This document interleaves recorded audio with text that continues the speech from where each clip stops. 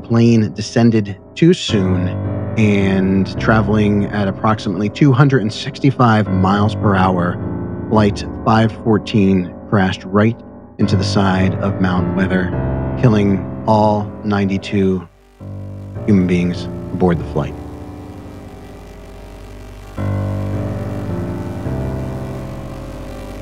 I just remember going from I'm so pumped, I'm so happy we're here, I'm so in this moment.